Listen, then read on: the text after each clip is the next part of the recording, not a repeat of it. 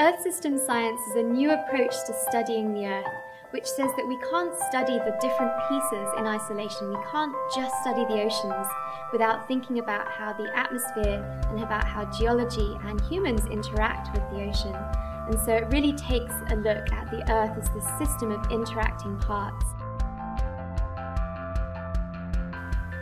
So Earth system science at UCI is slightly unusual in that there are very few Earth system science departments. Really our faculty represent a huge range of interests and abilities. I think the ESS department staff members here are really focused on individualizing their experiences with students, and I think they offer a lot of opportunities for students to succeed through research or through a lot of office hours and try their best to make sure that everybody is doing well.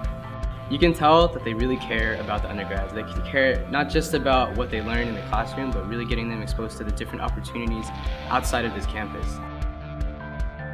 So one of the advantages of coming to a research university rather than perhaps a smaller liberal arts college is that here we are actively doing research on Earth system science topics, and so you get the chance to really get into the lab and do hands-on science with graduate students, with faculty who are sort of addressing these really challenging questions about the Earth and how it's changing.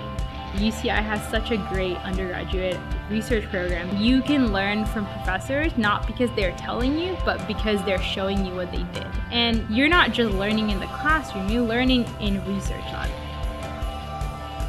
In terms of understanding through experimentation, what better place than a research institute?